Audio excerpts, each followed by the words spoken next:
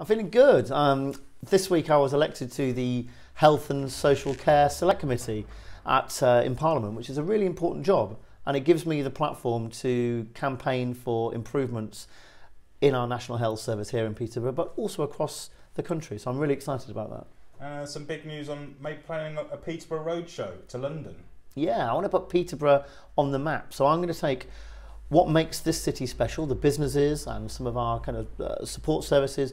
I'm going to take them on the road to Westminster to showcase our magnificent city. So if you think you have what it takes to showcase Peterborough, please get in touch, because I want to bring as many people as possible down to Westminster and show off our wonderful city.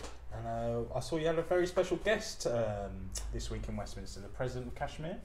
Thought you were going to talk about my daughter for a minute. But yeah, the President of Azad Kashmir came to London to talk about self-determination and human rights issues in that part of the world. I've got a significant Kashmiri population in my constituency, so it was a pleasure to welcome him and listen to his thoughts on what's going on in that part of the world. And you visited a nursery this morning.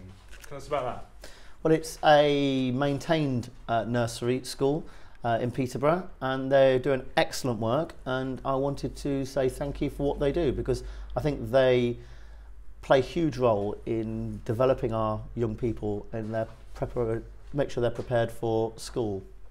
And so for the rest of the day, what are you up to? I'm off to see the Chief Executive of the hospital, and we're going to talk about some of those improvements to our NHS. Are you supposed to be working today, Paul? I'm actually on paternity leave today, so yeah, I'll be in trouble if I work too much today, and I'm off to spend some time with my new baby daughter. I better let you go then. We'll see you next week. Thanks.